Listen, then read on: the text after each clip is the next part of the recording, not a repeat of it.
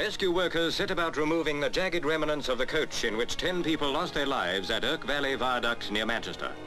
The leading coach of the 7:20 a.m. Bury to Manchester train dropped a distance of 80 feet from the scene of the crash way above. The accident occurred when the electric train was in head-on collision with a steam train from Manchester to Baker. Mercifully, the coupling on the leading coach snapped. Otherwise, the rest would have followed with a certain increase in the death roll.